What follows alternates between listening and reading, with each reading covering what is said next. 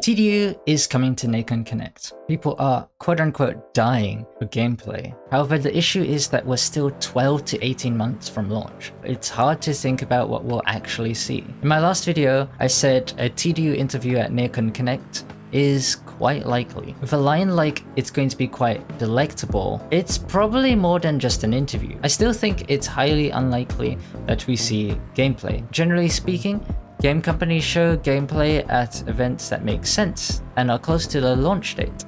For example, Need for Speed Heat at Gamescom and Forza Horizon 5 at E3. I think there's a chance we could see some in-game engine footage. However, if it's another CGI trailer, I would not be surprised, since we're still far out from the date. Though speaking of the date, this time last year, in the Welcome to Hong Kong Island trailer, we got one, the 22nd of September 2022, which of course by now, we know there's been a delay. One delay is fine, however, two would annoy quite a few people. So for another specific date, I highly doubt it. If they say autumn 2023, that'd probably make the most sense. I think quite a few people will be disappointed at the thought of another CGI trailer. However, there is a plethora of unanswered questions that could be answered. For example, will we have houses?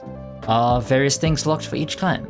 Will the Fiat I've always thought they could do a nice story-based trailer or a narrative trailer to set the mood of the game. As of right now, we know Solar Crown will have a narrative to it via these LinkedIn profiles. Despite this, we don't know any of the characters. In all honesty, we barely know anything about the clans. As for the beta, they could give some details on how to sign up. I think it's too early for that. Perhaps the sign up, not the actual beta itself, could be later this year. So all in all, I think that's where my prediction will lie. A narrative trailer with autumn 2023 at the end, plus a dev interview to potentially answer some questions we've been asking. Bearing in mind, this is my own educated guess and nothing is concrete, so take it with a grain of salt. I know this was quite short, but I hope you enjoyed it nonetheless.